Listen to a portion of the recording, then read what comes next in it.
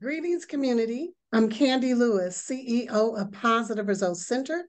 We address trauma from a cultural and age perspective, and we all know it is Domestic Violence Awareness Month. Let me give a quick shout out. It is also Breast Cancer Awareness Month, and there are a lot of people in our families and in our communities that are experiencing not only breast cancer, but other types of cancer, and that has also impacted my family. So I want to give just a little prayer to everyone to let you know that we are with you in thoughts and we are praying for your wholeness, your healing, and full recovery. Now, back to the conversation of the day.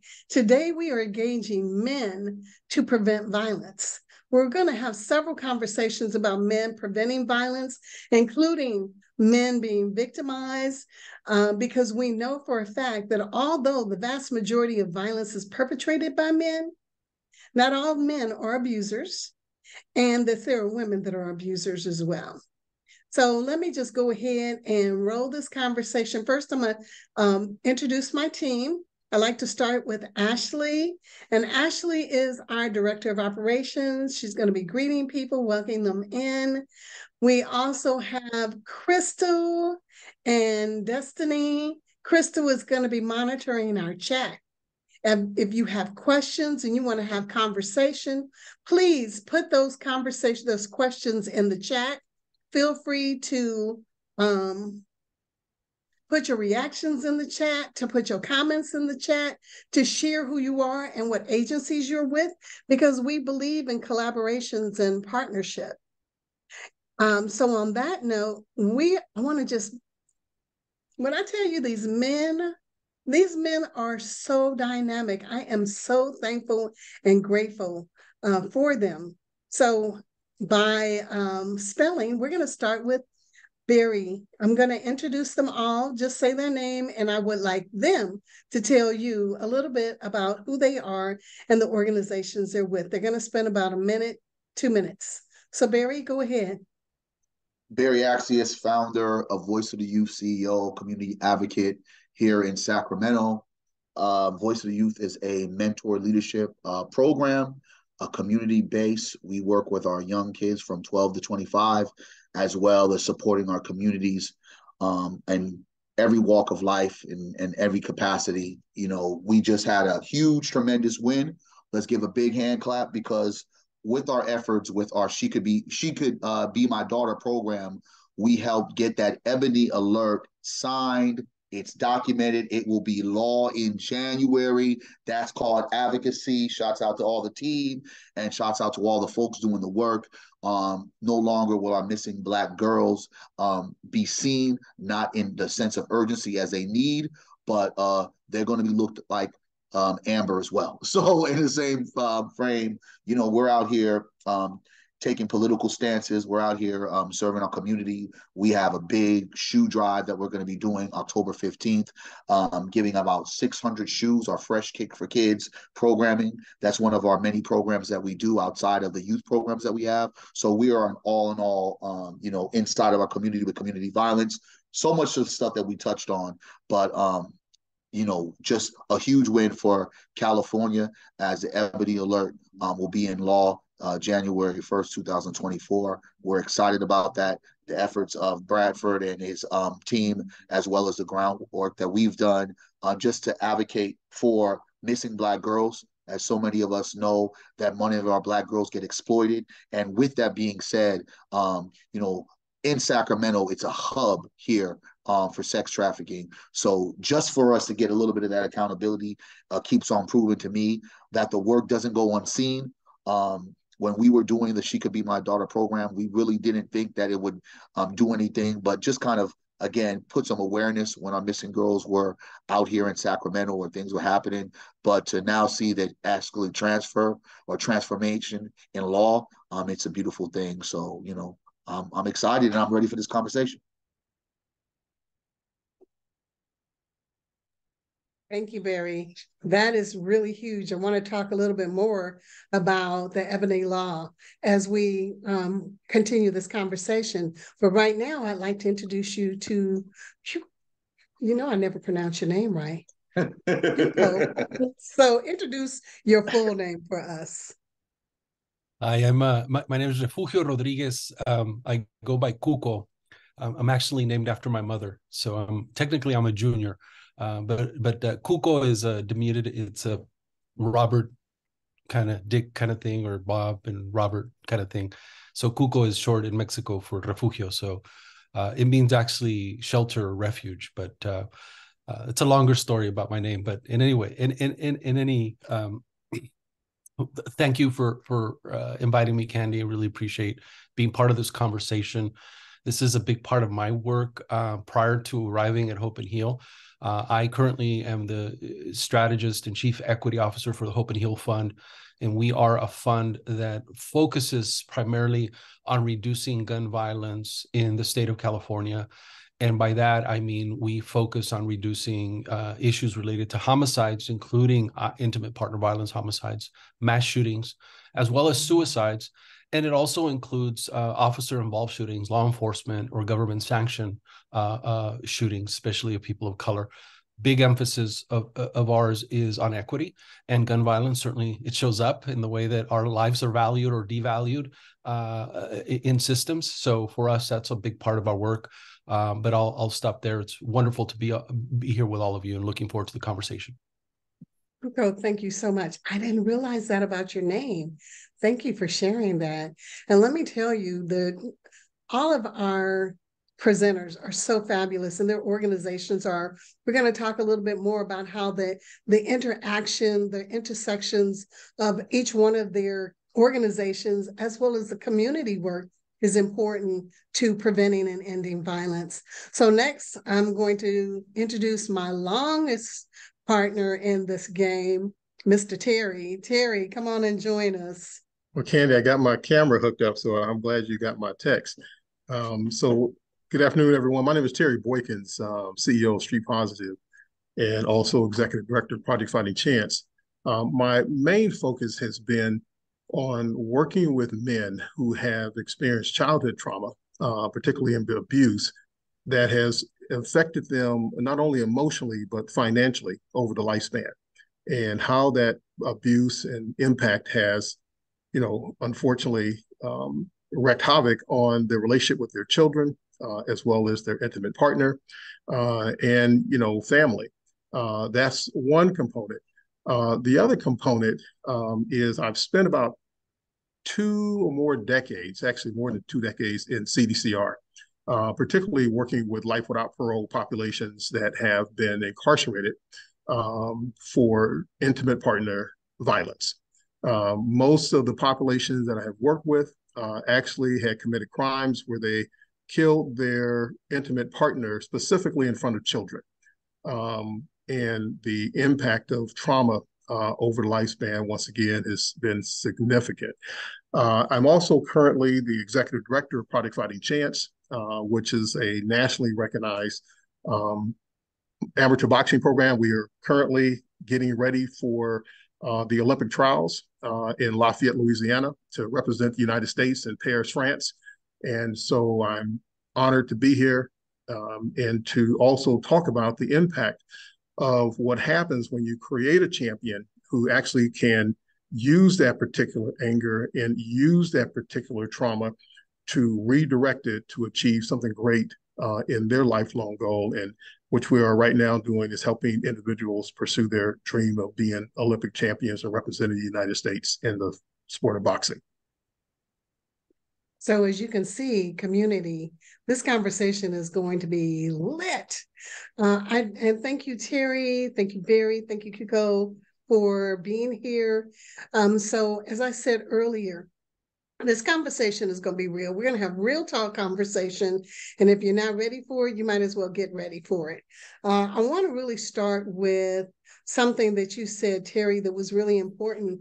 Let's look at what happened to each person as they were a child, the abuse that they experienced as children, and how that has manifested in their life as a father, as a husband, as a partner, or as a wife, or as a partner, as a parent. Can you talk about, each one of you talk a little bit about that and how that has manifested in the work that you're doing, as well as with the people that you're working with?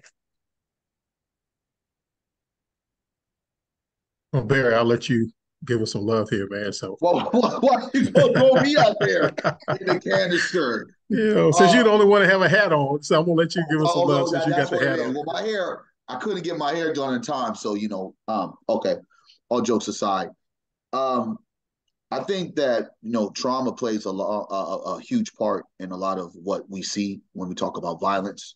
A lot of the young people that I work with, their adverse childhood experiences have really lauded and created some of the violence and some of the mechanisms of how they, I believe, react to adversity in their lives, especially when it comes with women, right? Most of the times you have these young male figures that are not depositing positive deposits in their box, as well as having a mother overcompensate because they don't have that strong male figure in the household, right? And in some forms, and a lot of times, the young male looks at the mother, whether that mother has sustained herself to be the breadwinner, or that mother has had multiple boyfriends, and those infractions of how those relationships end up being kind of plays a part, right? In one end, you can have one young man that experienced watching his mother be abused, right, throughout the process.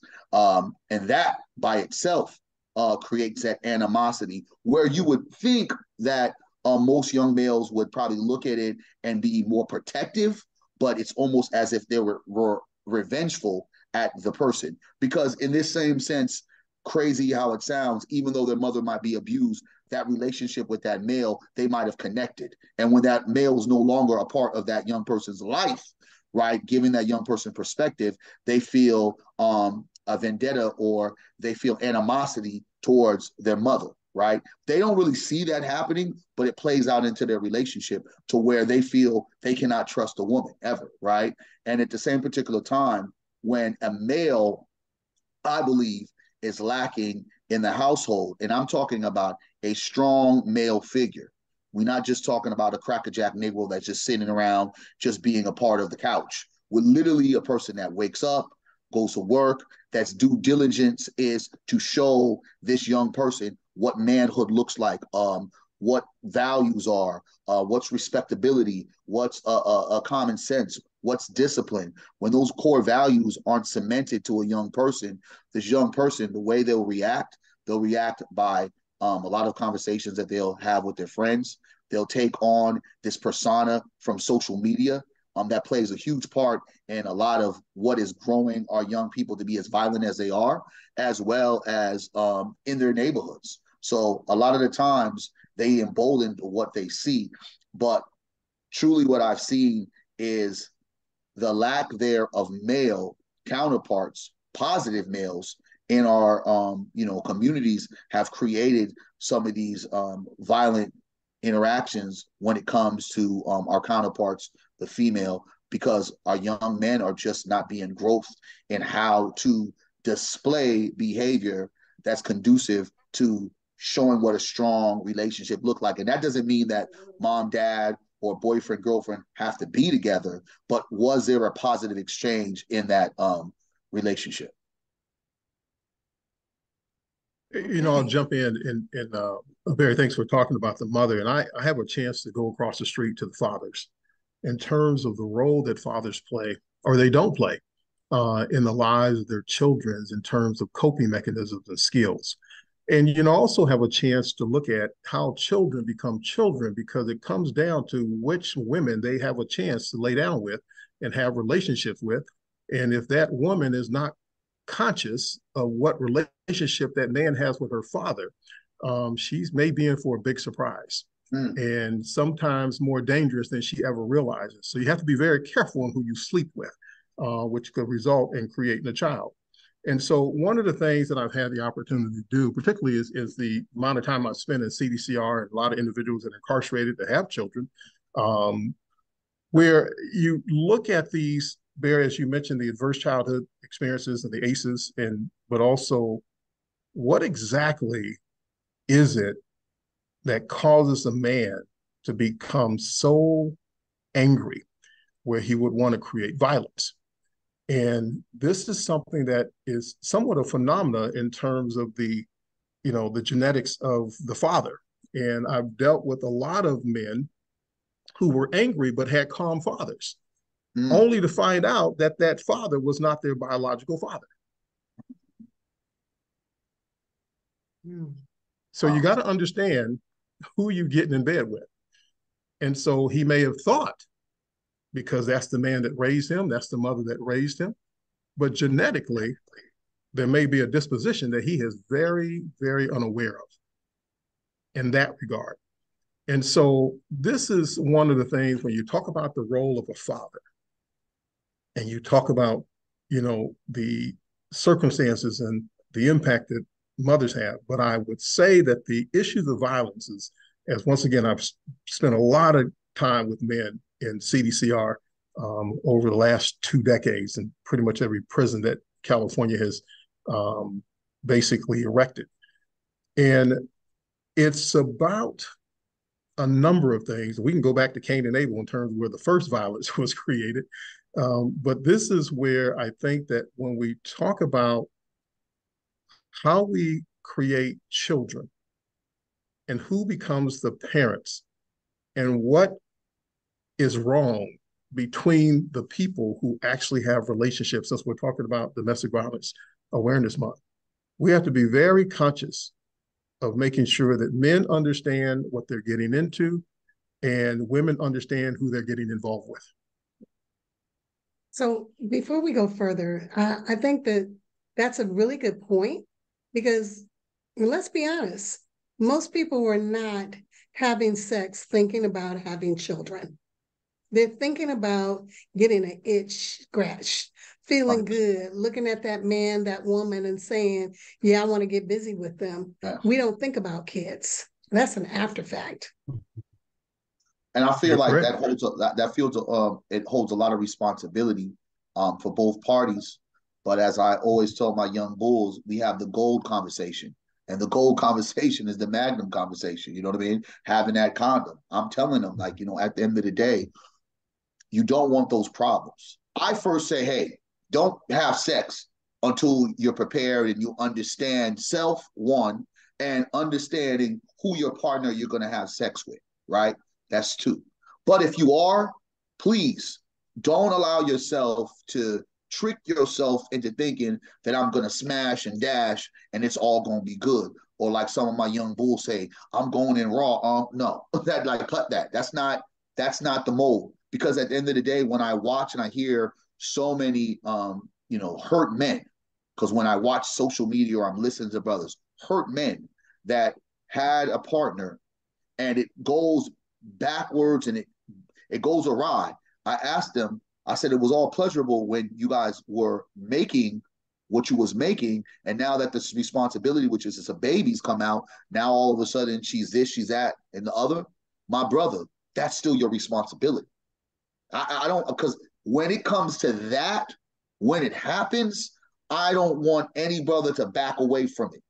You got to meet it and lead it and figure it out, because that becomes now your responsibility. I don't want to hear about, man, my baby mama be tripping and she do. Listen, okay, because we all tripping. You know what I mean? You was tripping when you jumped into bed with the baby mama that's tripping, right? You now have to start figuring out, okay, I'm not going to be with this person. How do we figure out a way to we can be able to co-parent, not for no one else but that child? And my brothers, I hate the simple fact that we don't take the responsibility of owning that part, because I'm working with so many beautiful kids that call me unc because they don't have an unc or a father, that call me dad or pops, or I'm a father figure because they don't have that positive role model or have that father in their lives.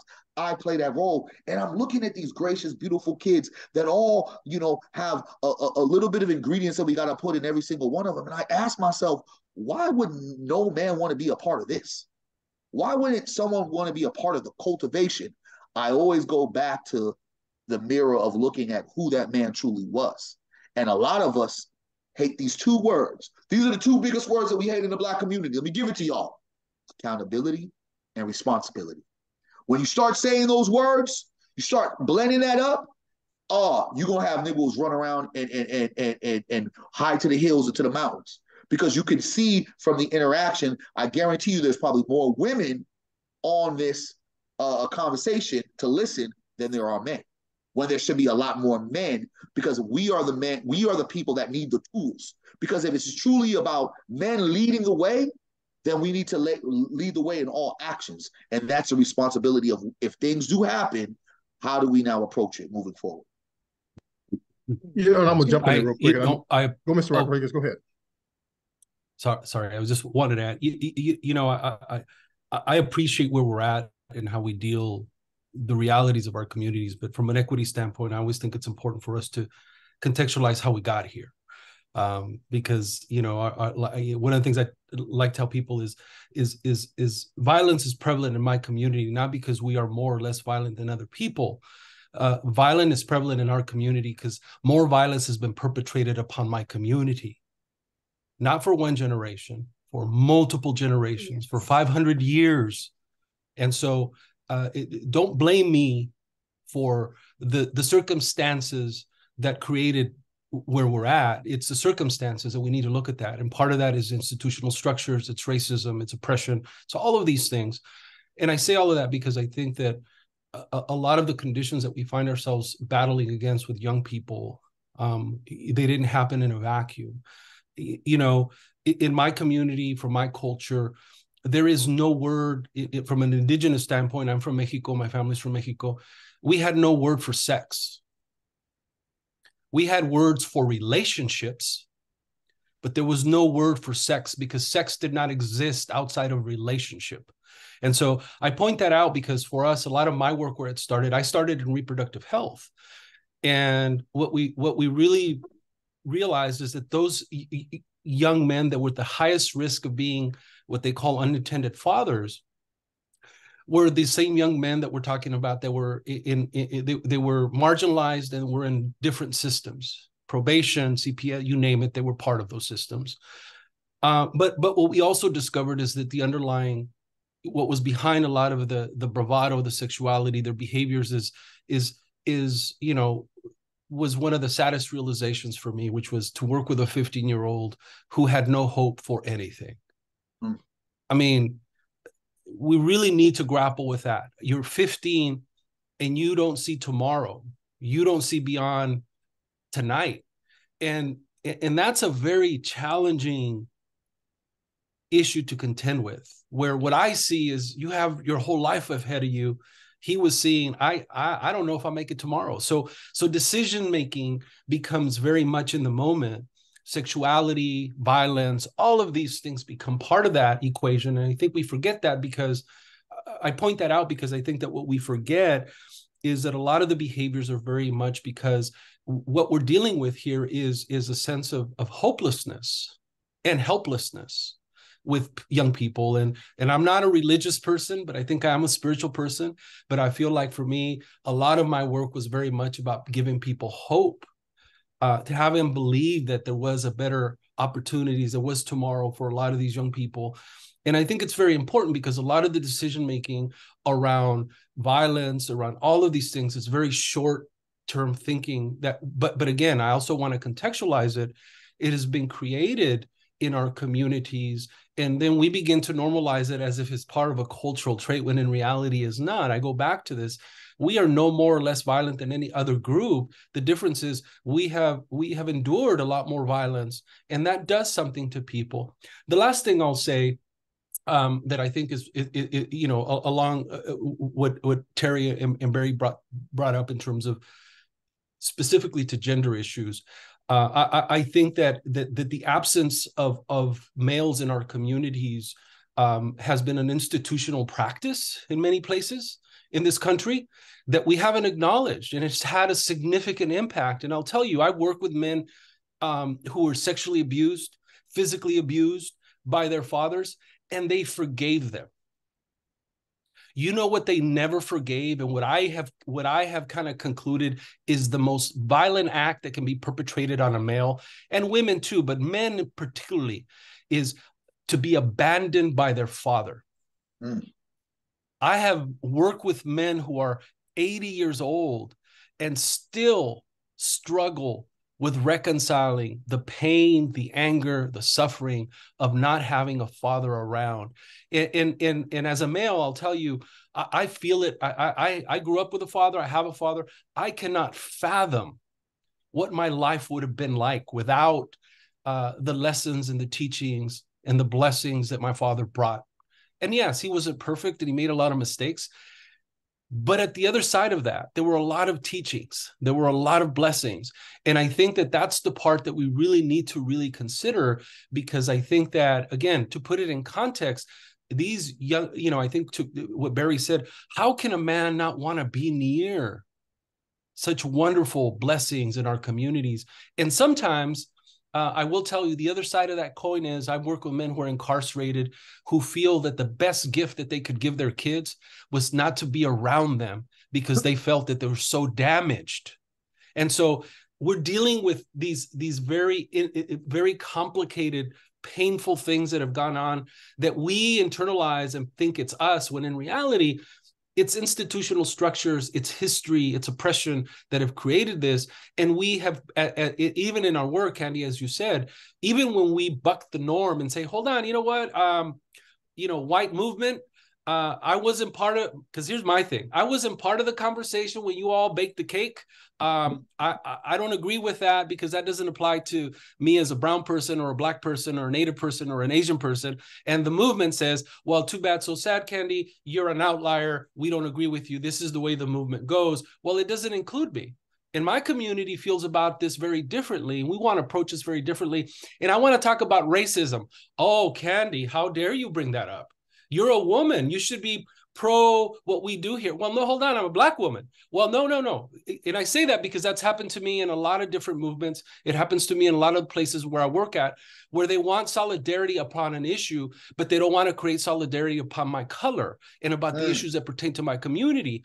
And I think that this is one of those areas where we look at men and what we do and what we're trying to address, but we're trying to put it out of context in terms of the history and how we got to this place. And I think that masculinity as it's defined in the streets is also a result of what governments and history has done to our communities as well.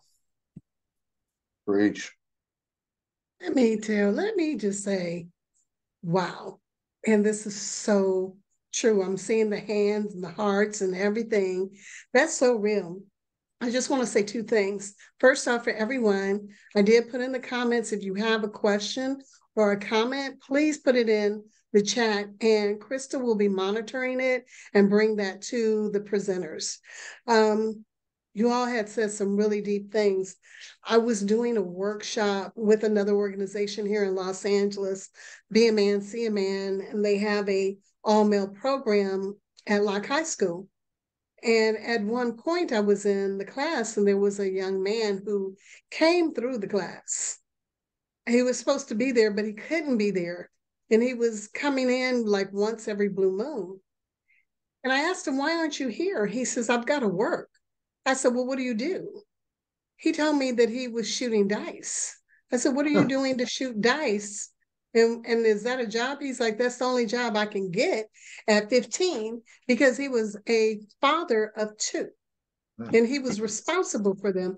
And there were so few resources for a father at 15, as if that doesn't ever happen. And again, this is all systemic. In our communities, our schools are looking like prisons. We don't have the resources and the tools. With their jobs are not there. The transportation is kind of shoddy. And there's just so many things that are problematic. So I thank you so much for bringing that into the conversation, Cuco. Harry, I know you had something to say earlier. I did, and I've been listening and learning as well. And I think one of the things that we have to really, Cuco, you talk about institutionalization. We cannot escape violence in America or around the world without incorporating colonization, and slavery and the historical impact that we have exposed our communities and our men to. So when you talk about engaging men to prevent violence, this is going to be an incredible lift, because everything that we have been exposed to on how this country was founded and was taken over and was basically just monopolized on had to do with violence. We are in a pit of rewarding violence. We have television as representation of 60%. 60% of all programming has some form of violence associated with it because it sells, and it sells very, very big. 40% of all programming has some form of heavy violence associated with it, whether it be in terms of a murder, a killing, or just the act of basically of being exposed. So we have to basically look at, if we're going to engage men in preventing violence, we have to basically engage men in the behavior of what they value in terms of putting into their brains, in terms of their minds, what exactly they become, because we have basically become desensitized to violence. There is no big deal now when you see a Black man was shot and killed. Brown man was shot and killed. There is no, matter of fact, there are studies now to say that people will look at that and go through that news article or that television show or that news flash, and they just move right on to the kitchen or move right on to the office at the home. So we have to really understand, when we start talking about engaging men, we have to first monitor and have discussions about where men get the impressions of violence being okay. And Terry, let me just say, if they're not paying attention to Black men, there's even less attention being paid to Black women and our children that are being abused, that are getting smacked in the face in front of other men, that are being shot and murdered just all the time. What do we do about this? And I also want to just uplift one more thing. Abandonment is the very first question that I ask all of the people who come through our program. You know, who's in your family? I don't ask them about abandonment, but who is there in your family? Who is your resource? Who is the person that you can count on? And it's very seldom, I'm sorry to say, that there's fathers. And then a lot of times there's even mothers that are not, people don't feel connected to them for whatever reason, if they're in their home or not in their home. So let's have those conversations. Candy, I want to go back, because I gotta, you know me, I'm gonna stay focused on what I've been called here for, and that's the subject matter of engaging men. And there is a big circle in that particular conversation. I think targeting about what we want in our communities, what we want in our families, what we want in our relationships, we have to start there. And where we talk about domestic violence, we have to really ask ourselves, is this something within the family? Do we want? Within the community? Do we want? Within the relationship? Do we want? How many couples dating, hooking up, whatever they may be, how many of them are talking about the issue of where do you stand on abusing a woman? If you want to go there, where is that conversation while you getting your grub on at the city club? Or while you going to dinner? So if you are not having that conversation about the mannerism and the behavior of this man, you are really putting yourself at high risk. Because it's that first conversation, that first invitation to the date, that you better basically have your paper or your phone loaded with some questions. I don't care how fine you think he is, or how he balling, or what he got, or what his problems are. You do not go into a conversation or an outing with a man without having questions about how that can impact your personal safety. But let's be honest. How many you know, folks date a convict who was Yep. inside for violent crimes. You know, how many folks date a molester or rapist, right? Because in some notion, that person, that individual believes they're either changed or they can help do what? Change that person. Yep. So in that reality, you know, though I believe those factors as let's have the questionnaire for date night. Well, have you ever been in a domestic violent relationship? I mean, we all get triggered by different things. I'm Correct. telling you right now, it takes a whole lot for any male because I love my sisters, I love my queens, but y'all got some spicy, spicy mouths at times when you go there. I see Crystal over there grinning right there. She's like, yeah, I know I do. That's why she's smiling like, I done cursed out a nigga last night. So here's my thing.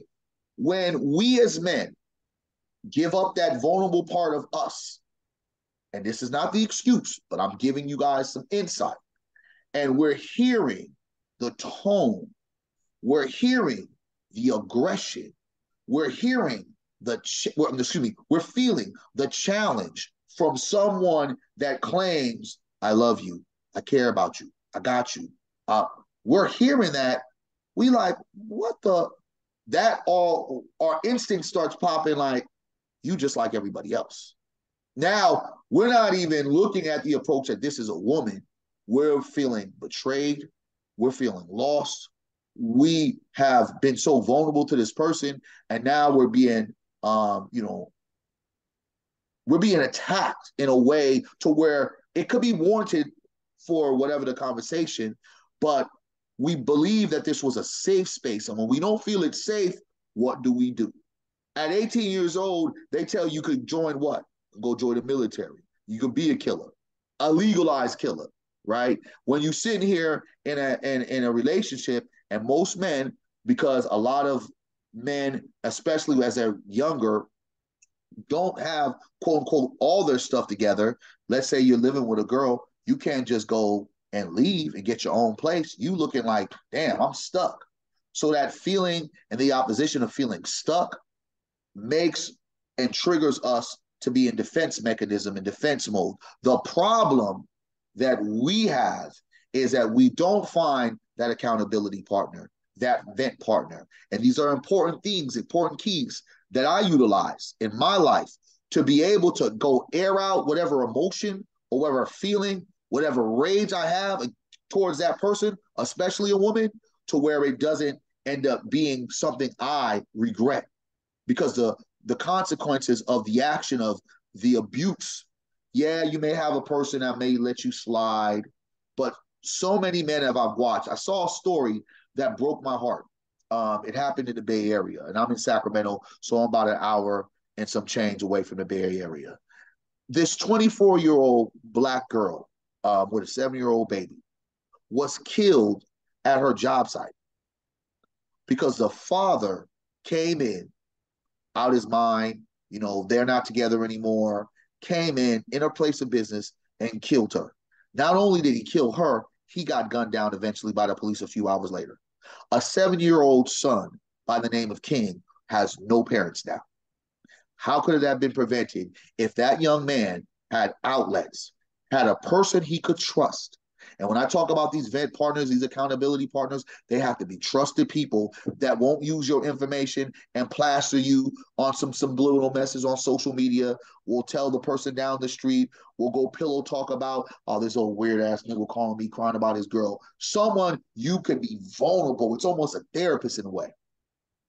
That young man, in a split second of whatever was going on in their relationship, felt, I am so out of control and I can't control you no more that I'll take you out. We have to get to the point and the part of, I understand all the background of why we're here, but we're here. How do we fix these issues with our men when they are triggered in that moment and they turn and do something that's catastrophic that affects all the community, not just that couple, but all the community? Yeah, you know, I thank you, Barry and Terry. I started my career almost 30 years ago doing reproductive health work with young men. Somebody figured out 30 years ago that young men were involved in teen pregnancies. Figure that, right? And I say that jokingly because at the time, 99% of the resources for teen pregnancy work, teen pregnancy prevention work, were targeting young women, as if young men were not involved in this process, right? That and older men too, because that was part of the equation. And back then, one of the things that I would remind people is that if I was a teen father and I wanted to be a better father and a better male, where would you send me? And the response back then was, got nothing. And if I ask that question today, what do you got? Maybe a little bit. But my point being, we keep wanting young men and men to change, but we're not creating spaces where we can do all of the things that Barry and Terry described. We want them to be better, but we can't even find the men like Barry and Terry and maybe myself and others that I work with who they can feel vulnerable with and be honest with and saying, let's be, you know, as my wife says, you know, I do this work, but she says, you know, you didn't come out of a box this way. There was a lot of work that I had to do, even though I thought I was evolved, I was not. I was still very sexist. I was still very male. I was still all of these things that we're talking about, even though I hid it better. And I say all of that because I think until we create these venues for young men and older men to create space where we can honestly be talking about our problems and our issues and how we address them and learning, you know, I'm part of a community, a circle of men. I've been married 27 years and I've been attending these groups for 27 years. And I tell people it's not a coincidence because it was the first time early on in my marriage where I sat in a room with men that had been married 30, 40 years. And I actually heard a lot of what they were struggling with. And it gave me perspective. But I say that because, again, I go back to a historical context. What colonialism took from us, what oppression took from us, what racism, what it took from us was just the ability for men to meet and talk about our own expectations of each other. Because what that also involved is an aspect of protecting our community and protecting our families. You can't have that as a warrior. You can't have a bunch of men meeting to talk about these things. And what it did is it eroded really the expectations and it destroyed really what and who we really are.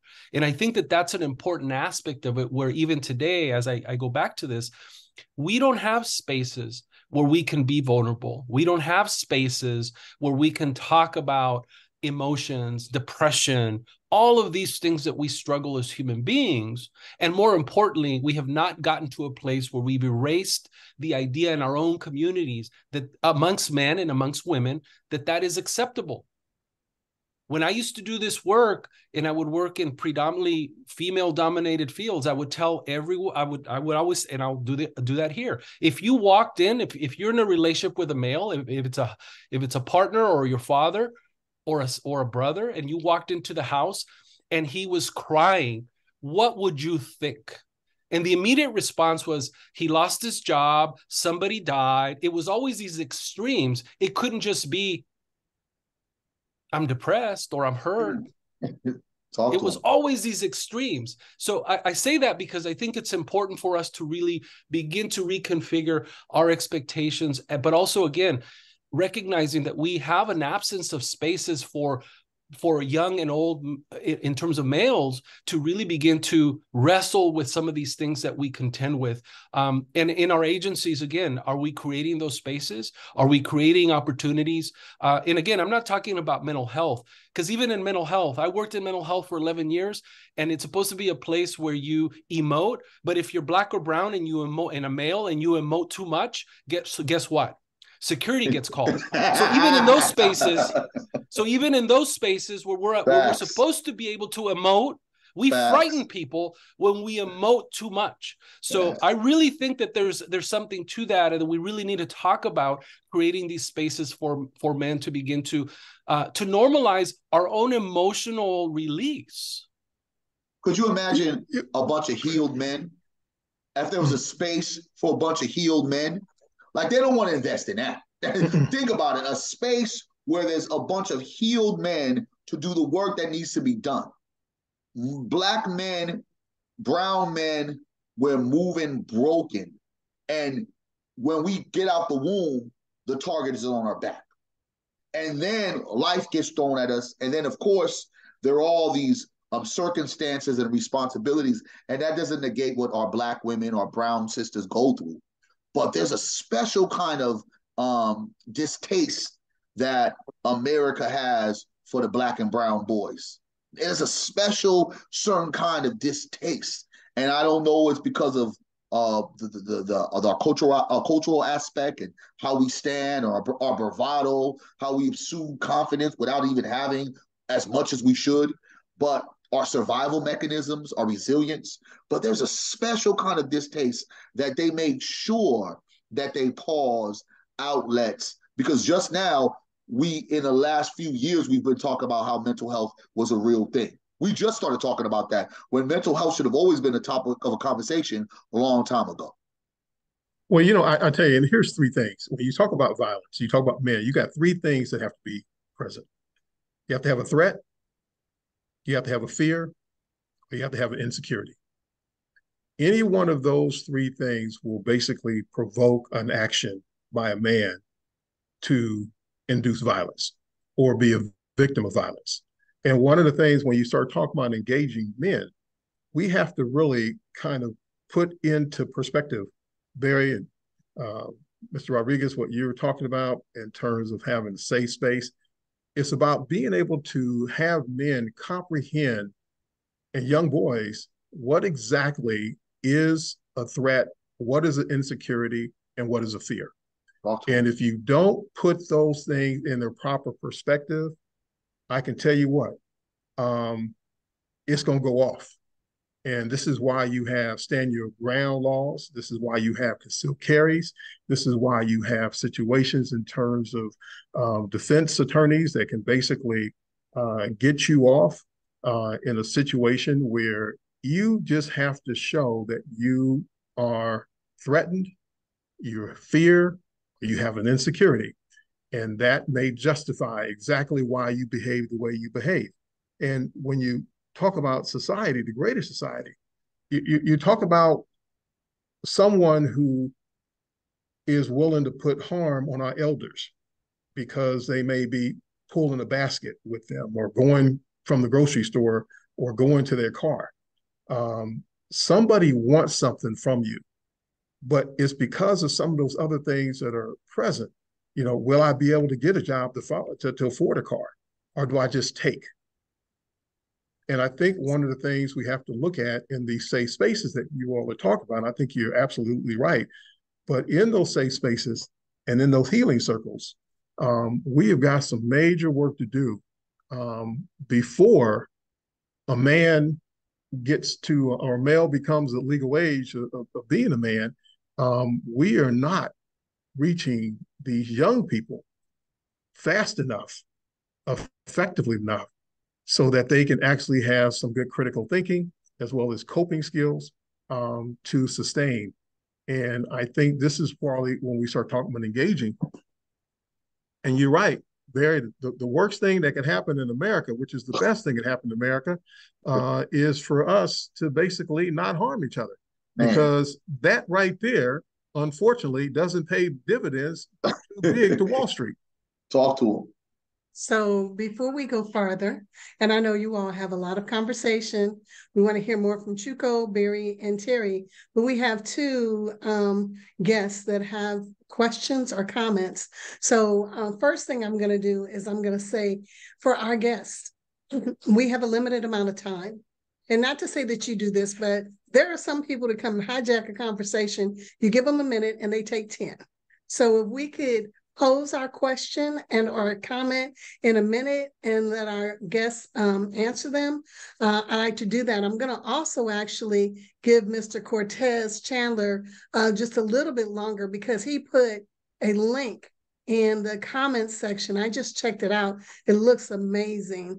So Mr. Cortez and then Dr. Farah, I'm not going to pronounce your last name because I will murder it, and I'm trying to be respectful of people's names. So Mr. Cortez, if you could have a minute, minute and a half, no more than 2, I would appreciate it. Thank you. Yes, ma'am. I work for the Timeless Group. We were formerly incarcerated. So I created this games program while I was incarcerated in prison.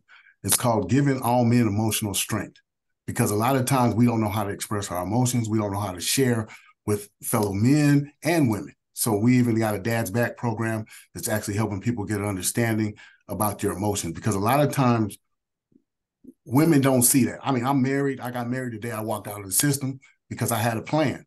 But at the same time, when I got home, I don't know this person.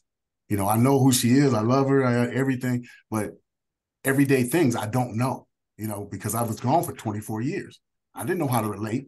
I knew how to get something, like you was talking about earlier. I didn't know how to relate to a woman. So I had to learn that. And by learning that, I had to be able to give it to somebody else, because frustration, you know, when he was talking about people going on for emotions, you have to be able to grasp that and have an understanding about how to give it out.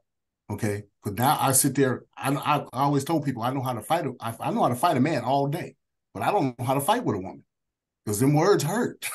You know, people talk about a lot of things, but that hurts. So having the strength to even see that and find out and connect emotionally, we can do that. Did I do it in enough time? I tried to be fast. You did. Thank you so much. I'm going to ask everyone to check out his link, download it, because it looks phenomenal. I thank you so much for joining us. Dr. Farah, I'm going to let you come on, and then we're going to go directly over to Cuco, because I know he has to leave soon.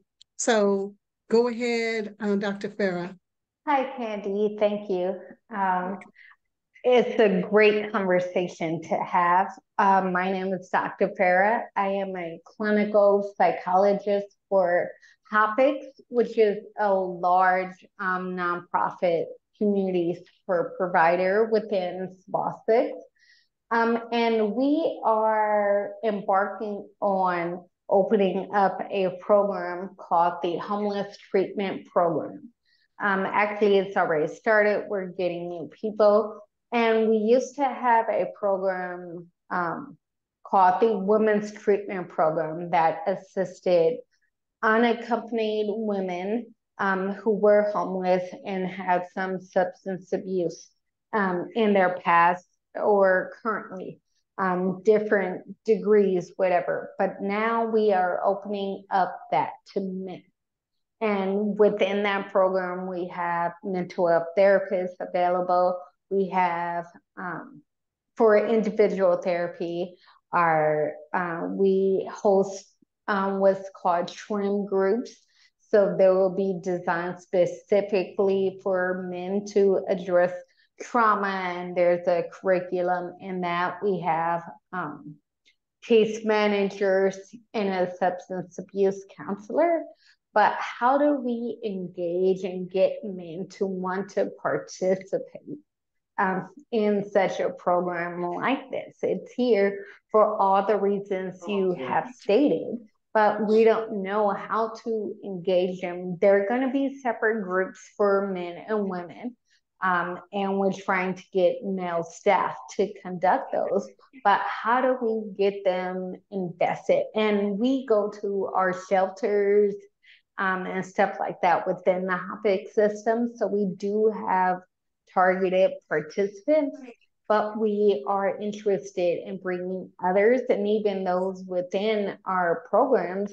How do we get them to want to participate and invest in this for them as they're in shelters and interim housing, have been abusers and abused, substance abuse issues? We just don't know how to get them on board. So any tips, I would love to, connect with each of you to get more information and have this successful for the men in our system, mostly Black and brown.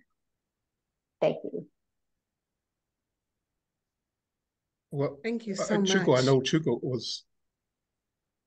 Cuco, I'm sorry, I think he was getting ready to leave. No, He's actually, actually I'm gonna staying. stick. I'll be staying. I moved my schedule. I wanted to stick around. So Man, thank it's you. that good to you, huh? I appreciate you. Yes, sir. I think Go that ahead, because I have some thoughts too, though. Yeah. I think that this is where we have to understand when we try to process these spaces for men. You didn't help me when I really needed the help. Why are you trying to help me now? Some men are looking like, well, is this a trap? Right? And so we have to look at these mechanisms that all of a sudden end up saying we are here to help, where most of the things, when we talk about the rehabilitation centers, what are those? Those are prison systems. Those are supposed to what? Rehabilitate men. Are they rehabilitating our men? No. You have to really go in there with a mindset, I am going to be rehabilitated.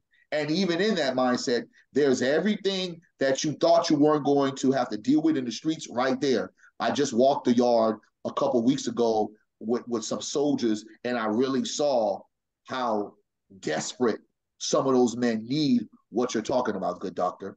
But the reality is, for us men, we have to feel like it's a safe space, it's a trusted space, and who are these people that I can connect with?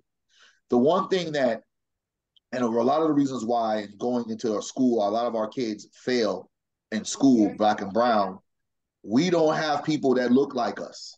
And even if we have people that look like us, some of them are compromised, some of them have conformed. They don't speak from what I know and what I feel. The reason why I'm so good at the things that I do with my young people, I'm from the culture.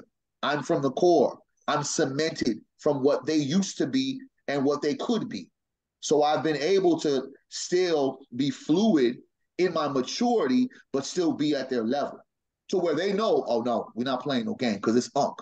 But at the same time, I'm able to talk their language. I'm able to understand and be compassionate about where they're at. I think that you got to make sure the members, the team folk that you have, opening up these spaces, they have some track record. They know you may have to have someone that has dealt with domestic violence that has been reformed, and that's another key thing. A lot of people don't want to see the reformed man that was once upon a time an abuser. That's very tricky, right? Some folks will think like he can never change, right? So we have to give grace into a person's past. But I really do think that being familiar with faces and stories, and it's just not all book orientated. I got my master degrees. I've read all these books, so I know how to, help you out. Nah, you got to have real skin in the game, right? And we have to also know that this space is really a safe space. And it is here not to just check off the box, but it is here to help me heal and to get me right. And Dr. Fair, I think this. Terry, let me just jump in real quick and just say this is true. We just had this conversation yesterday about how are you authentic in your walk and your talk, or are you now someone else and not acknowledging your past? And then this work that we do, we engage men and boys that have been victimized as well as those who have been abusers because they have healed. And that's the key thing. Don't just go get somebody off the streets and because they have a story or they have a truth, but they have to heal, and they also have to still be relatable. Yeah. And that's real true. I'm gonna let you speak, Terry, and then I have a question that's in the chat that I want to bring up. And Cuco, be sure to jump in here. And Dr. Fair, I think you're talking about how do you attract this population that you're trying to do some things with. Number one, it's going to be language. And you got to have the right language in order to connect with them. The other thing too, and I think Cortez talked about this, he could find a man all day, but when women start talking, it hurts. And so you got to really get a chance to make sure that your collateral material, what exactly is it that you're using and how is it representing that particular population that you're trying to pull to what you're trying to engage them with? That becomes very key. The other thing too, you're going to have to really understand authenticity, or you're going to have some empathy. What exactly do you relate to? How do you comprehend? What exactly are the buzzwords that are being used within the circles that you're trying to attract? And the other thing too, you're going to have to make sure that what you're offering, what's your hook? What exactly is it that you bring into their game that wants them to come eat at your table? Because if you ain't serving up the right meal, you just got you just got a food truck that's just got some gas in it, but ain't nothing going out the window.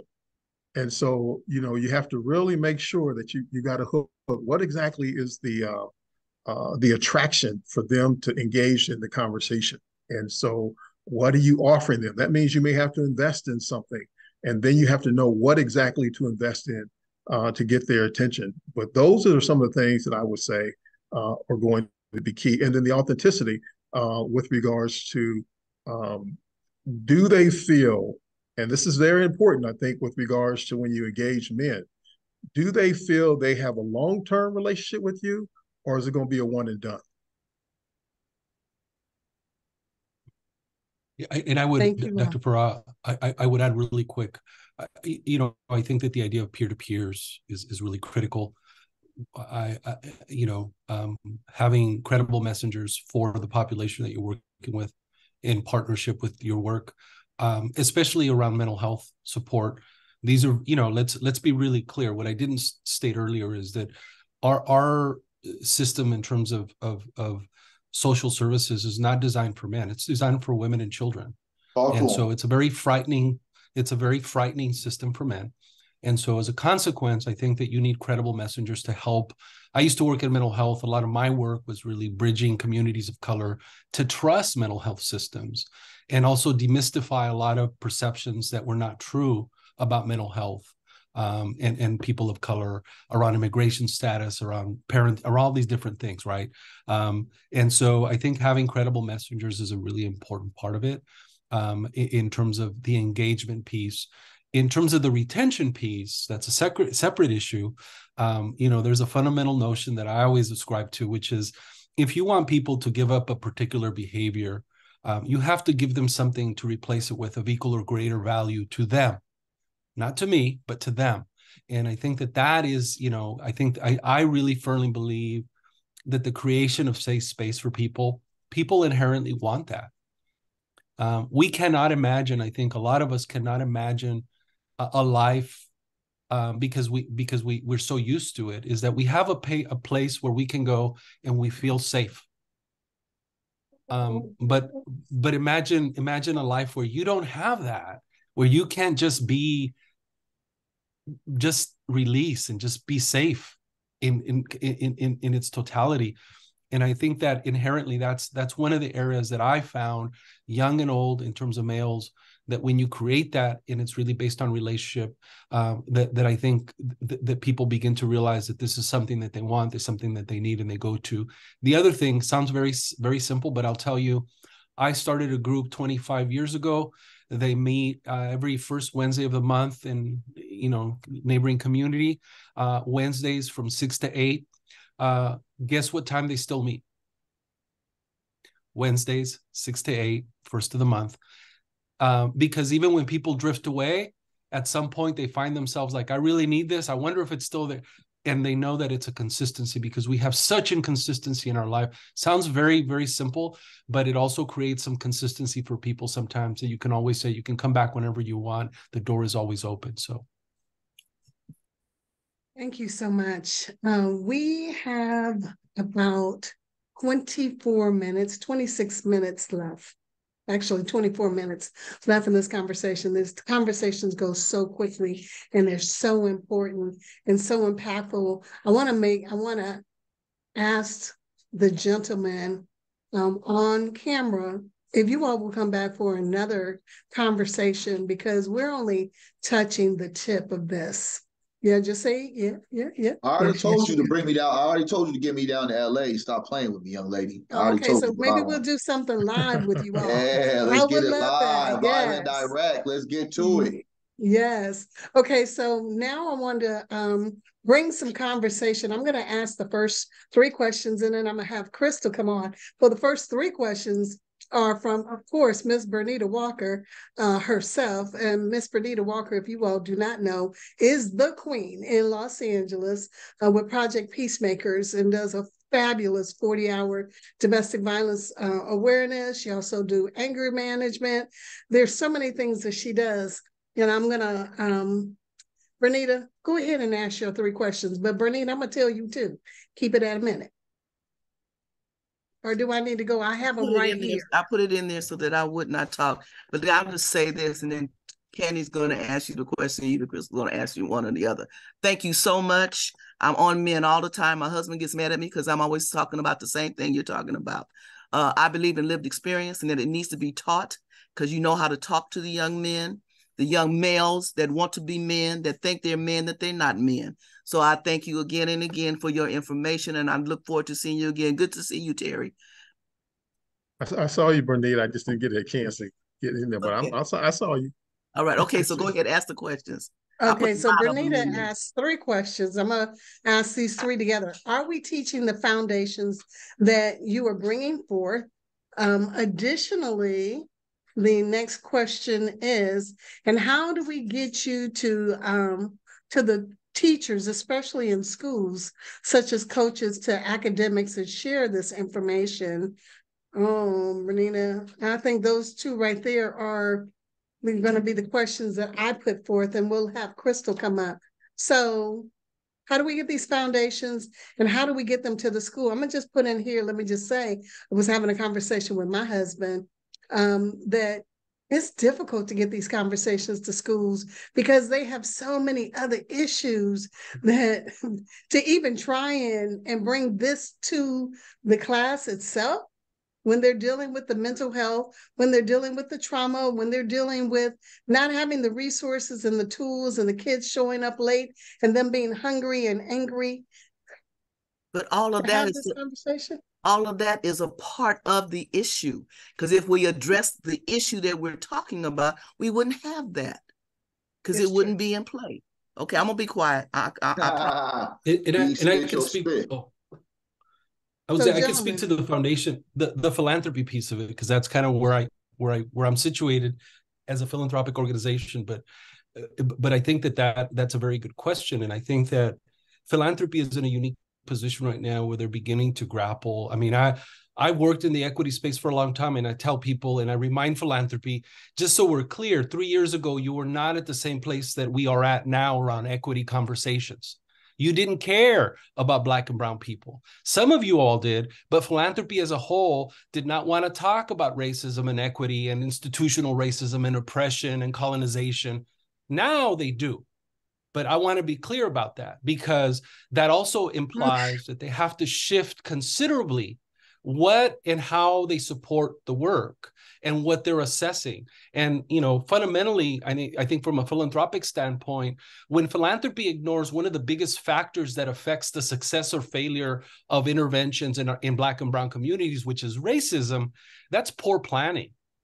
That's really poor investments, because they want to address everything else, but not a critical piece of what's affecting how we succeed or fail, or what's affecting our community. So what I would urge folks on this call is that you push philanthropy to recognize these fundamental realities of our communities, and Black and brown communities specifically, that have to do with racism, and that also challenge the notion that, it has to be a traditional way. I think one of the points you brought up is how are we compensating and integrating the community as people with lived experience to help in this work. Now, here's the issue, is that I think it's important, and I think Terry and Barry talked about this, in a healthy way. People that are healed, people that have addressed their trauma, that have to contribute, who have walked the walk, and, as my elder says, have crossed that bridge and have come back and are able to go back and forth without getting stuck. And by that, I mean to addiction, violence, all of these things. And I think that it is really upon us, incumbent upon us, to challenge philanthropy and foundations to support these other alternatives, because at the end of the day, let's be really clear, a lot of what philanthropy has invested in terms of successfully solving problems in our communities hasn't worked. Because if it had, we wouldn't be having this conversation.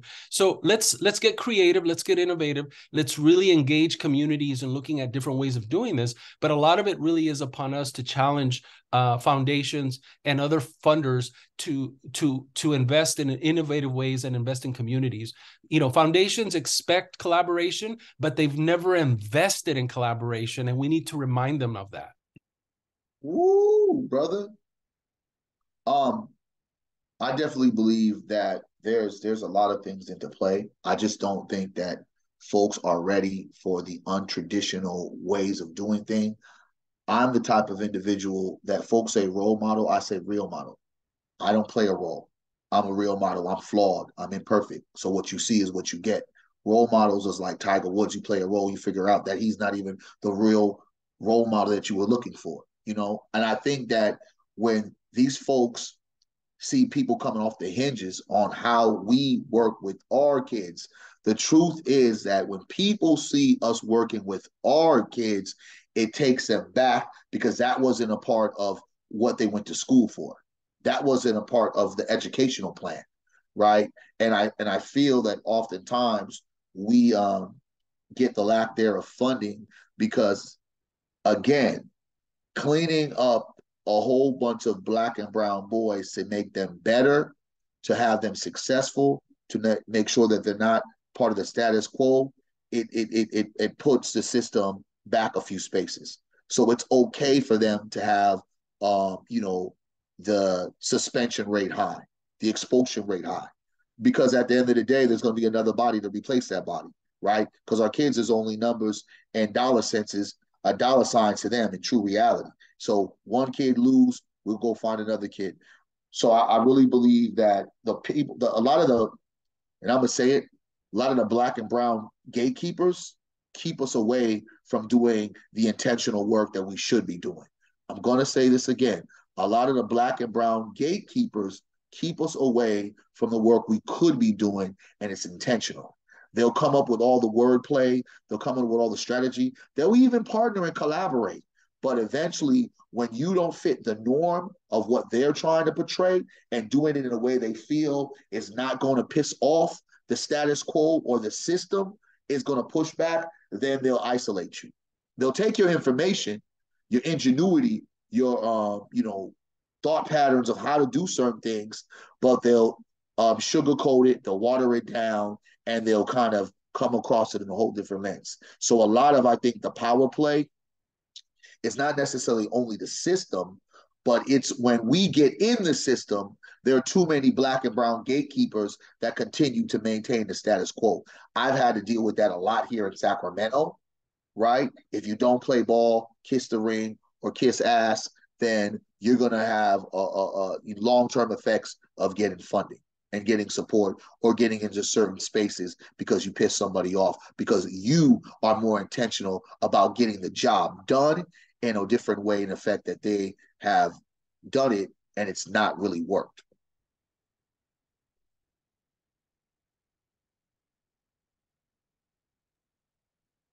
I'm gonna come in and Adrian Spires asked, are systems and institutions willing to compensate Black and brown staff to lend their lived experiences and professional experience?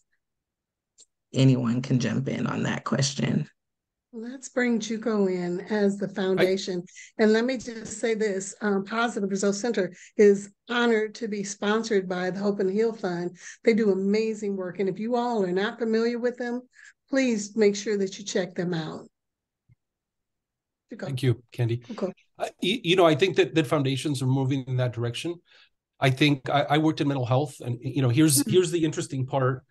Just a little history for folks if you didn't realize, we have in mental health, we have a whole category, a professional category that's called paraprofessionals. And the history of paraprofessional work in this country is that was created for people of color. The paraprofessional, that profession, because because at the time in the 70s and 80s, there was a challenge, difficulty reaching people of color. What ended up happening is that the beneficiaries of paraprofessional work ended up being poor white people who didn't have degrees, who took over that profession. Now, I say that because there's always been kind of this opportunity for people with lived experience in this country, and it started in the 70s for people of color, but it got appropriated by poor whites. And again, I'm not trying to cast blame. What I'm saying is that this sounds like a new thing, and it's not. It's been in practice for a very long time, and I think that there's certain organizations. I worked in mental health with the Mental Health Services Act. That is a common practice to hire people with lived experience in mental health work. It just hasn't been afforded to people of color as much as it has to white consumers. And so there's a lot of in different systems, there's already a lot of examples of hiring people with lived experience.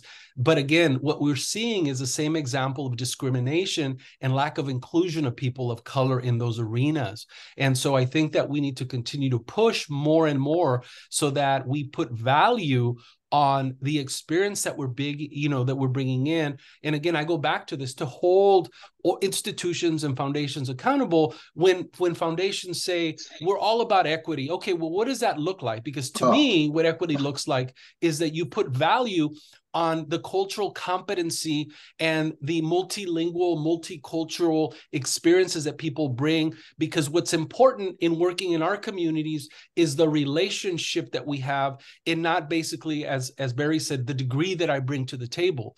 What makes me connected to the community is the language, the culture, the experience that I have, and more importantly, the connection that I have to the community. Those are very valuable assets that we need to account for, and not necessarily whether or not I have a degree or I graduated. I think those are the things that are valuable, and we need to begin to challenge that. But again, I urge people to also look at other systems within your own communities and figure out where they are hiring people with lived experience, but not necessarily Black or brown people. Ooh, say that.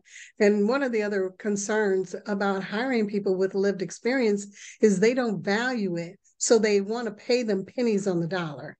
Let me just say that, because that's a shame. That's a damn shame. Crystal, before you ask the next question, let me bring in Mr. Ross, who's been very patient. He had his hand up.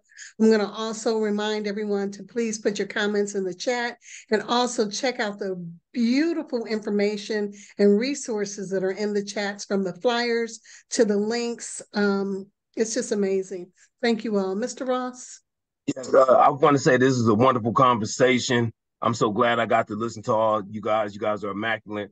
What we're doing right now, while I'm a teacher in Monrovia Unified, I'm a South LA baby, 3994 South Hillcrest Drive, apartment B, 9008. You know what I'm saying? So the situation is we're getting credible messengers in there. So I have proof of concept with peer support specialists.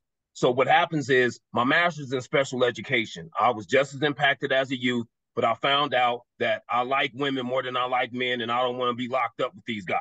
You know 100%. What I'm saying? So that's just real. So I'm also a father with 4 sons, and all of my sons, I'm still with my wife. I got all 4 babies, and I only have all boys. So the fact of the matter is, when we get to live experience in there, we can infiltrate the school systems, because Frederick Douglass said it's easier to mold men than it is to mend them. So if I get them when they're young, I can get lived experience people in there as instructional aides, because those are the ones where most of our boys who have just really boy tendencies, right? They get diagnosed with ADHD, other health impairment, certain situation, myself. Okay, that's fine. So when I get the lived experience people in there, because of the Fair Chance Act, as long as they didn't have a late night sneaky uncle, case, I can get them in there, and then their lived experience, because YA is coming, they're being retrofitted, and I'm getting all these boys from YA that are coming back home, and there's nobody that's a credible messenger. So once again, just to be concise, there are situations and processes in place where I can turn instructional aides into peer support specialists. It's financially and fiscally advantageous for school districts to hire them, because they can charge back some of those $75 per 15 minutes for the therapeutic activities, the collateral situations, and that's how I'm getting young men of color who may not have a college degree, but they have lived experience, and I can get them. It is easier to guide somebody to the process of success based on remembrance versus imagination. I don't have to imagine where you've been. I can remember the pathway and I can guide you back. So if anybody, I put my number in there. We just did it right now. I got y'all. I'm like Mr. Berry. My hands work. My students know my hands work, and I'm the only one of us that got bail money. They know what it is. You know what I'm saying? I miss my cousins anyway. I'll be back home. You know what I mean? But I love them because I tell my teachers and all the men of color, if you get compensated for sacrifice, then it wasn't a sacrifice at all. You can't get compensated for sacrifice. That's an exchange. So I'm with these young men. I'm at Eastlake 203. I'm at CYA when they get released. I'm at Barry J. So if we can get these people, I can get people hired as peer support specialists, and then the school systems will hire them, and then the school system can bill Medi-Cal for the therapeutic activities that these young men are doing. That's all I got. That was too long. I'm sorry. No, that was beautiful. That was perfect. That was beautiful. That was just check the comment. And the thing about it, King, real talk, that's when you hear that passion in your voice, you hear the residue of who you were before, but who you continue to be in that growth. That's what resonates with our kids. Our kids don't want to hear a nigga who walking around here, now you're perfect. Okay. You know what I'm saying? Like, oh, you done made it, cool. But I'm still in the trenches. They want to hear authentic voices, as I said, credible messengers, you know, but you're showing what manhood looks like in every way, from marriage to fatherhood to another component in manhood of just walking the line and doing work that a lot of people, a lot of our Black men, the reason why they don't want to go be teachers is not because they can't be teachers, it's because it's not paying them enough. So that is to be commended. I shot you my line. Let's build. It's just refreshing when you hear folks that are from the soil that are coming back to give back, because we have to be the ones to be the tools and the devices to change what's going on, because they're not going to take it from folks that don't have the necessary lived experiences. Appreciate the fact that we survived it. I'm not telling anybody to go the pathway I did. I got lucky. A lot of our kids are not becoming lucky. Like, a lot of our kids are getting so sucked in and wrapped in. And that same thing you talked about, I told my kids all the time, I don't know what y'all look like in juvenile hall, jail, prison, because I did a juvenile hall stint and I ain't never went to jail, prison, because I said, you know what? That's keeping me from the things that I love. And we have to be real like that. So salute you, brother. I appreciate you. So we actually have 5 minutes left to this conversation. Why we can't have 4-hour Zooms, y'all? Because you didn't book it. That's what, because you didn't book it. Look, I'm sorry. We're gonna have this real talk in-person conversation. Most of you know we host a conference called Promoting Healthy Manhood. I might switch it a little bit by just having a whole day of dialogue with some men, because you all are all kind of fire. And Mr. Ross, everybody is blowing you up. If you are not seeing these notes, like, everybody wants to meet you. Real quick, this conversation has been recorded. We will download it. We will upload it to our YouTube page, and we will send you a link. We would like you to not only watch it again, but share it with everybody you know, because this conversation is fire and the resources are amazing. We now have 4 minutes left. Crystal asked one last question, and then I'd like to leave the last few minutes for the gentlemen to give their final thoughts and comments. And I just, again, want to say thank you all for taking the time to be with us today. Please make sure you put your resources in the comments so that we can follow up with you. We're doing a resource guide, and we also have events. We like to invite you to everything that we do. Thank you all. So, let's go back in alphabetical order, and you all have 2 minutes each. You want me to ask this question? Oh, yeah. I'm sorry. Go ahead, Chris. Okay, I have one more. It was earlier in the conversation, but I hope I'm not pronouncing this wrong. Mia Jackson said, if Maya the system, Jackson.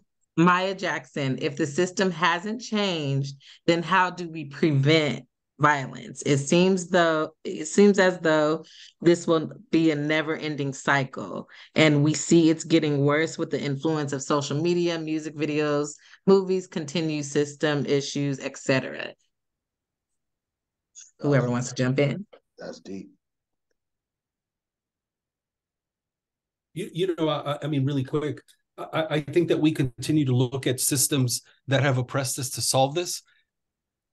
That is not going to happen.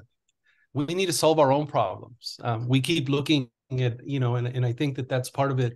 I work in the gun violence field, and I tell people, if you expect guns to stop coming into the community, that's not going to happen. And that's a different problem that we need to solve. But my focus is, why is it that we're not working with males to address the issue, why we have so normalized in our community that the way that we resolve violence or conflict is to take our own life or the life of others? That is the problem. And that has nothing to do, that's stuff that we have to solve that other people are not going to solve. And I think that at the center of this conversation is, how do we fix ourselves? How do we fix our communities? And rely on a lot of the cultural assets that exist in our communities. African-American communities have been resilient over 500 years of oppression, and it's not due to external systems of social welfare. We were not included in those. Latino communities, Native communities, we have our own sense of resiliency, but now we're looking at these systems that have oppressed us to solve the problem for us. Let's be clear, they created this issue. So the only solution that I say is that we have to solve our own issues in our own communities. We have to rely on ourselves. And yes, we have to figure out how to fund this with those resources, but in a way that appeals to us, not in a way that damages us further. And I think that that's the important part. Systems are not going to change. It's very challenging. And I'm not saying that we're not making some inroads in those areas, but there's some opportunities that we can take advantage. But at the end of the day, ultimately, who is going to fix our communities absent those systems, or whether they change or not? It has to be us. And I'm going with what my brother said. It has to be us. I'm very disappointed at us. And I say that because there was a big movement that was going around, and it wasn't articulated correctly, but it was the idea of defunding the police. The opposition, those who weren't in their right mind, were abolish. I understand that. But in reality, those who were in the right mind were really saying divest and invest. So basically saying, take away some of this large $100 million. I don't know how much you guys got here in LA, but I think we're like at $200 million that law enforcement gets, right? Take some of those dollars, start reinvesting it and community-led services, right? We're talking about mental health responses. We're talking about homeless responses. We're talking about, dealing with juveniles in a certain perspective. Let's take away some of the responsibility from law enforcement. But the whole idea that everybody bought into was, you guys want to get rid of the police. And some of that people pushed the narrative. Now, in this idea of a lot of, cities in California and just throughout the nation have kind of done this play to eradicate something that they've done before, because they like to go back in the past, is what are people going to start asking? Because there's lawlessness everywhere right now, right? So in a sense of when we're talking about community policing, if we were talking about defunding police, then it would be on us to do our policing in our community. If we were to do that, if it was on us, and if this was kind of our preview, we're doing a horrible job, right? And at the same time, what they're going to end up doing, because now everyone is asking for this lawlessness to stop, you're going to get more what? You're going to get more law from the same system that you said we must defund. The problem is we are not ready. Again, the two words that I'll bring back, accountability and responsibility. We are not ready to get our hands fully dirty. Because what some people, I don't think, don't understand, they don't mirror the idea of, even if we got rid of law enforcement as it is today, we would still have to deal with Jobo the molester. We would still have to deal with Kathy the prostitute. We would still have to figure out services and consequences for activities in our community. And I think some people just really believe that we get rid of the police, they'll start over policing us, and that everybody will wake up and it'll be harmony. And that's so far from the truth. We have to have the ability to reenact what the Panthers did when they were policing our community because of the police violence. And until we get to that point to where we're ready, accountability, responsibility, to really engage in structures that are really be transparent, as well as check, as well as give consequences when people are doing wrong, and have a code of conduct that our community does not have right now, we're going to continue to be stuck in a situation where we say defund, they're going to laugh at us because it's like, well, what are you guys doing in your own communities? And let's be very clear. Black people don't have communities. Why? Because if it was our community, we would be owning a lot more in our communities. We are just literally guests in an area that is populated by Black people, but not owned by Black people. Gary? Well, I tell you, I just think that the biggest thing we can do is keep the conversation going. And I put that flyer, Candy, that you put out to challenge everyone that is listening, that's on here. Don't let the flyer die. Continue circulating this particular flyer by PRC, asking the question, how do we engage men to prevent violence? It would be a travesty that we would let the conversation die. And I think we have to ask individuals, to ask men in your own family, how do we do this? And I think you have to give some feedback. And what I would like to challenge everyone to do is to circulate the flyer, asking the question, and then provide PRC feedback so it can be equipped and better prepared to come back and continue the courageous conversation. But don't let this conversation die, because if you want to truly engage men to prevent violence, don't just be a one and done. Make it a part of your family culture. Make it a part of your community. Make it a part of your circle, that we want to make sure that we intercept violence before it strikes us at home.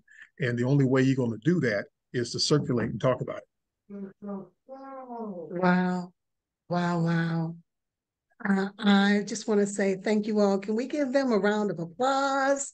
Clap it up, scream it up, holler it up, turn on your mics, do the hands, whatever it is, because this was an amazing conversation. And you're absolutely right. Every single point that was brought up, it was phenomenal. Yep, man. Bernita's man is right. Terry, thank you so much for lifting up that flyer, because we need to engage everyone to understand how do we prevent violence and how do we engage men. I can honestly say this when, and I know Bernita can see it because she's been a witness to it, that not only other organizations, her organization, but when I first started in this business and I started engaging boys and men, I was ostracized by a lot of organizations that focused on domestic violence. And I just didn't understand it. Y'all, that's my grandson in the background. He's good. He's cool. But how do we prevent it if we're not engaging those that have the biggest impact in it?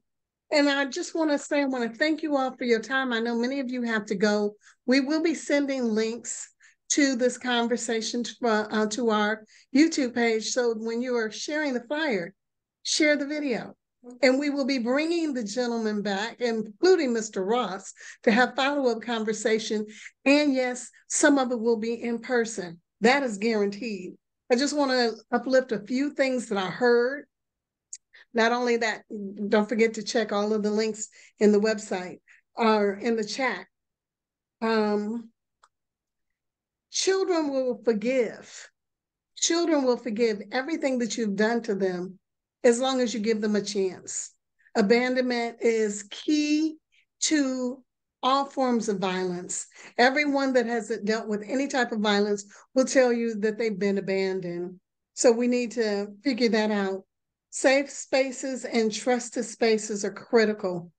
Our foundations need to invest in our community in the way that we need them. So we need to get more funders on this, in these Zooms, and also talk to those that are funding you. Make sure that they know what your needs are, because what they need is for you to be successful. And you can't be successful if you're not meeting the needs of your community. There's so much more. Violence is prevalent in our communities. Rewatch this conversation. Barry, Cuco, and Terry, please, thank you so much. I want to just really, again, thank you for taking the time to participate and lend your expertise, lend your knowledge, and your lived experience to this conversation. For everyone who has joined this call, we appreciate you, and follow us, contact us. As Terry said, contact us and let us know what you're thinking and how do we prevent, how do we engage men to prevent violence? Thank you all so much. Appreciate y'all. Thank you. Bless. Blessings. Welcome. I don't want to end this call. Really, I don't. But we have to. Well, because you made us end the call. That's the thing. You didn't sit there. Okay. You already know what we was gonna do. You should have been I'm like, excited. let me get this 5 o'clock.